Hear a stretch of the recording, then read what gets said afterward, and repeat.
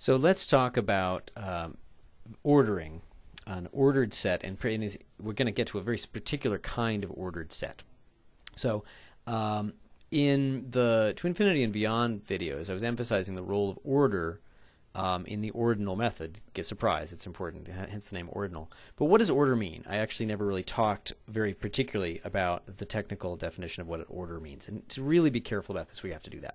So let's look at the natural numbers, and let's assume we've constructed them, and we actually know what we usually know about the natural numbers. And in particular, we have this notion of less than or equal to for natural numbers. And that's what we're going to focus on. You can focus on less than, but it's slightly nicer to focus on less than or equal to, as it turns out. For natural numbers, there's some nice properties that relationship has. One of them is almost too dorky to mention, but it really is a nice way to start. It's called reflexivity. For any natural number, a is less than or equal to itself. That's hence the equal to part. Transitivity is probably the most important thing here. It says that for any triple of natural numbers, if a is less than or equal to b, and b is less than or equal to c, then a is definitely less than or equal to c. That's a really nice thing, and it sort of chains things together in a way. Antisymmetry is an important property. Because, for example, these first two axioms, if I replaced less than or equal to with equal to, they would still be true. And we want to figure out, wait, they're really different. They should have different properties here. So, antisymmetry says that for all natural numbers a and b, if a is less than or equal to b, and b is less than or equal to a, think about it for a second. That's a pretty weird situation, unless they're actually just equal. Okay.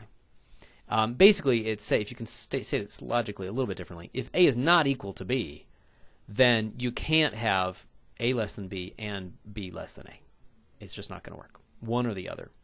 Definitely not both. And the totality is actually what says one or the other is going to be true. So for all natural numbers a and b, you either have a is less than or equal to b or b is less than or equal to a. For any two natural numbers, you can actually put them in order. You can compare them. And let me wait on this well-ordering thing for a second. Let me just go down here. If we replace less than or equal to with the subset relation, so this is just one thing is a subset of another, and we just look at all sets, just all bags of things, then in fact we see a very important and interesting similarity between the subset relationship and the less than or equal to relationship. Subsets actually satisfies all three of these things. If you just replace the word natural number with set, and less than or equal to with subset, all these things are actually true for the subset relation. A set is definitely a subset of itself. If one set is inside another, and then that's inside another, then the first is inside the last. And if one thing's a subset of another and vice versa, well, they have exactly the same elements, and that's what it means to be the same set. So there's actually lots and lots of cases in mathematics where these three axioms are satisfied for some relationship between objects, a relation, and it's not just less than or equal to for numbers. And subset is the first example that we usually see. It's called a partial order. Any relationship with these three properties, the first three, is called a partial order. To make it a total order, that's what the fourth axiom is about. Because notice, if you have sets, it doesn't satisfy this last axiom. You can easily have bags of stuff, sets, where neither one is inside the other or vice versa. For example, let me scroll up. Let's say your temporary universe here, all the things you know about are Alice, Bob, and Charlie. Here's the set Alice and Bob, and the set Bob and Charlie. It's not true that the set Alice and Bob is a subset of the Bob and Charlie set, because Alice is not in the second one. It's also not true that the Bob and Charlie set is a subset of Alice and Bob, because Charlie's not in here. They're just not comparable. If you say which one is bigger or which one should be inside the other, it's meaningless. You shouldn't be able. You're not able to compare them. There's just a very brief aside. There's a lot of situations in real life where you have some vague idea that you kind of know when one thing is greater than another, but you don't necessarily know for all two things how to compare them, like sports teams, for example. If it's very common that you start violating some of these axioms, and certainly the totality. You couldn't just say, it's just obvious how I rank teams, something like that. Or if you say, I want to look at people and rank them in some way. It's dangerous if you start assuming this implicitly, that everybody's comparable in some way.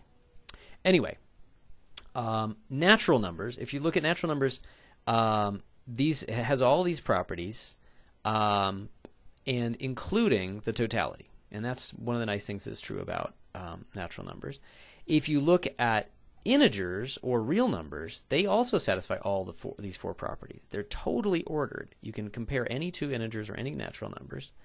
But what they don't satisfy is this more deeper and more profound axiom, the axiom of, or the idea of well ordering, the property of well ordering. So this is what it says. Any non-empty set of natural numbers has a smallest element, just one particular element that is in that set and is smaller than everything else. Of course, it's equal to itself, but it's less than or equal to everything else.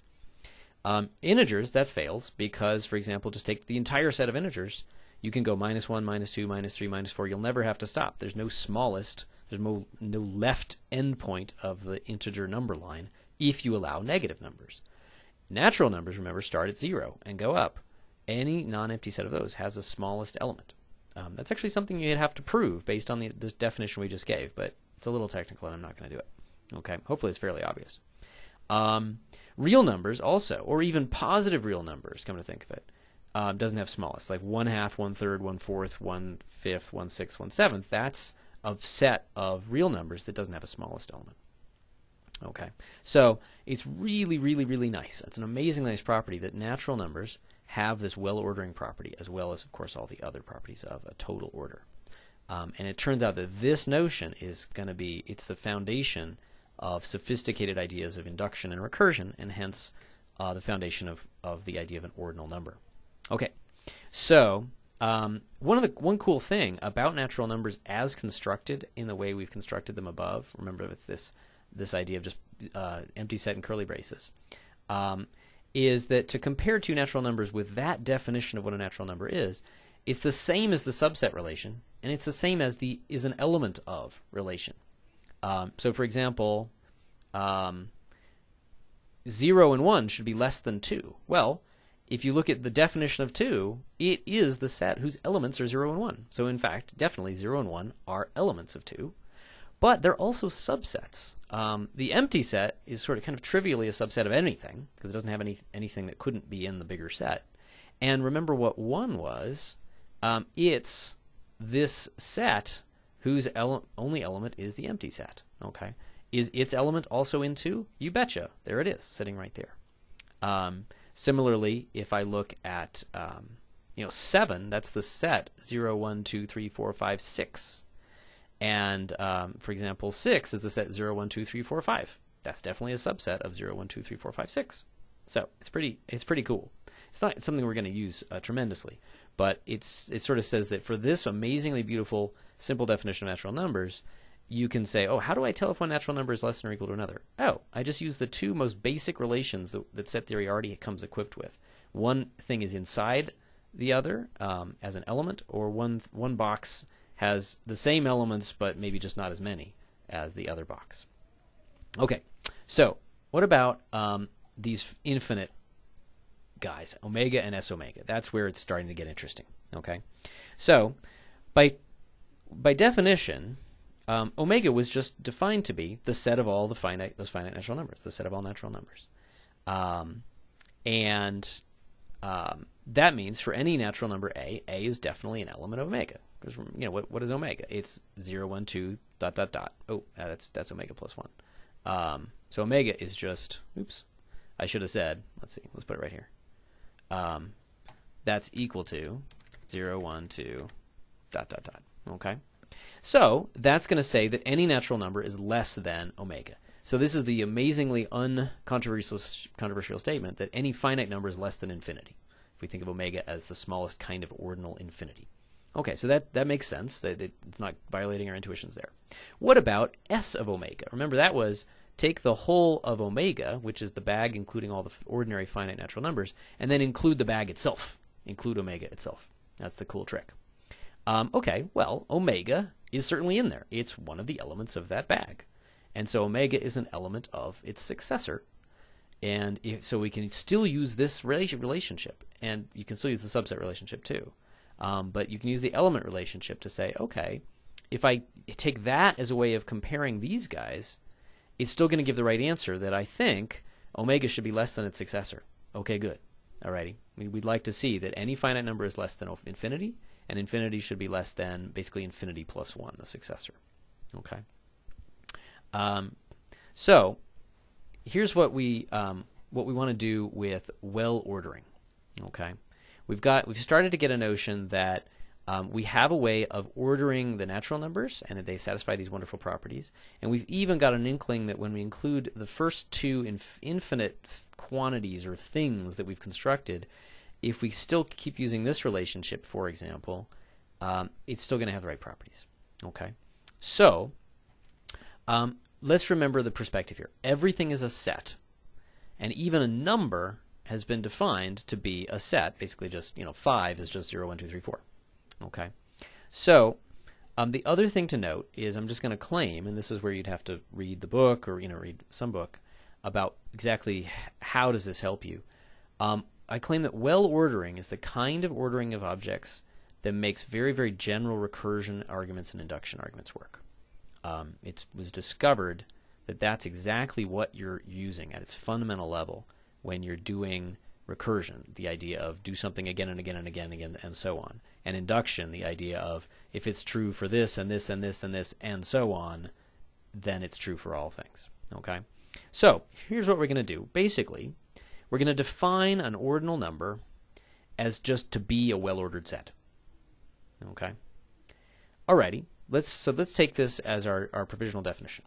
Okay, so hopefully ordinary finite numbers are going to be examples of these guys. Well, yeah, okay. 0, 1, 2, 3, 4, 5. That's how we constructed 6 in the first place. Does this still satisfy our condition? Absolutely. We just have to tell you what the ordering is. Well, it's the obvious ordering. 0 is less than 2, equal to 2, 2 is less than or equal to 4, 3 is less than or equal to 3, 4 is less than or equal to 5, with the usual ordering. Okay.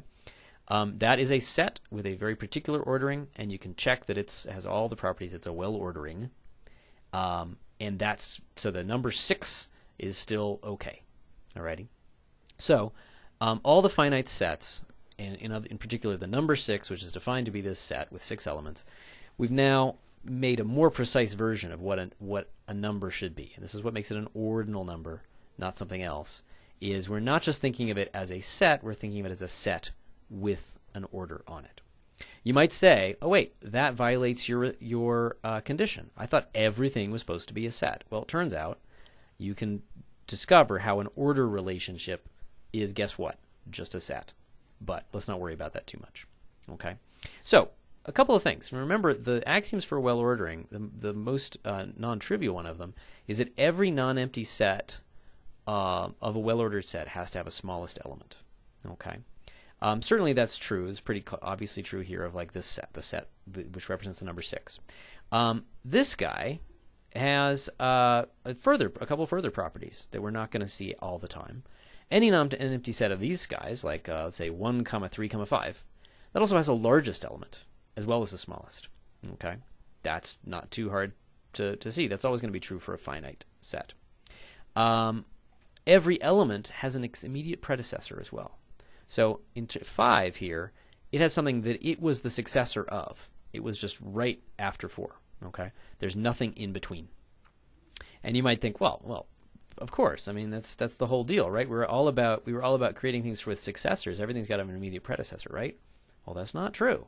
Okay, so for example, let's start to see how omega and S of omega start to violate some of these extra properties that aren't really essential. The smallest infinite number, ordinal number, is omega. And remember, we had originally defined it as just the set of natural numbers. Now we're going to be more precise. It's the set of natural numbers with their usual ordering. So it's that ordered set. It's that concept that defines the ordinal number omega. So, just when I say usual, it means 2 less than or equal to 5, 3 less than or equal to 7. Nothing weird. Okay. Notice that every element in here still has an immediate predecessor. But this first thing that we noted about finite numbers, that's false now. Not every set has a largest element. In particular, just take the entire set. It doesn't have a largest element. Or take all the even numbers, or all the odds, or all the primes, much less trivially. Doesn't have a largest element. Okay. If you go to S of omega, that's where you start seeing something really genuinely interesting about the order, and that is let's just say what the order is. Okay, to be really careful, I need to tell you for any two elements in this set how they compare. That's what it means to define an order, and therefore it's what it means to define an ordinal number.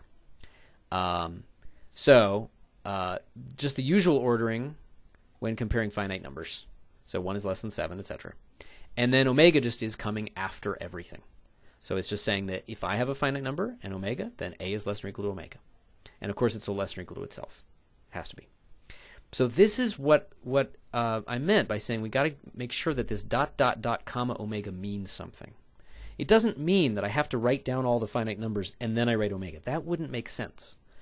The definition here is that if I can just tell you, if you hand me two objects from this bag, I just need to tell you which is in front of which. And I don't have to create an infinite number of objects from the bag or anything like that. It's very cool. It's a very implicit definition. You give me stuff and I tell you yes or no question. I don't have to create an infinite amount of stuff. That's crucial. If you happen to give me omega as one of the things that of the pair that you give me, the answer is very easy. I don't even have to look at the other one. It's going to be bigger. Okay? And that's the definition of the order. It's easy to show that that is a well-ordered set, even though I've put in this new guy omega.